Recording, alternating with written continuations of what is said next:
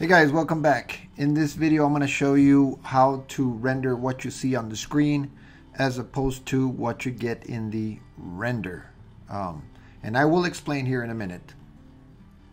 So I had a student turn in this animation and she was not getting the render that you would expect. In other words, when she went to render this animation, and I'll just render one frame, she would see this. Why was it that she was seeing this? I think she colored it in the shading mode, viewport shading mode, as opposed to in the print.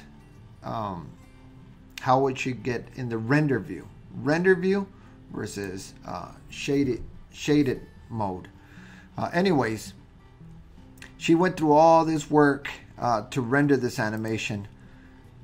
And then whenever she would render out, it would look like this. Render image, boom, it would look like that. And so if only she went to here, she would see what she was working on. But anyways, I want to show you guys, really brief, how to render the screen preview as opposed to the render settings. Under view, viewport render animation or viewport render image. So it will render exactly what you see on the viewport. Boom, there it is. Instead of what you are seeing or what you are getting in the render. So there are no, here in the render settings, everything's right.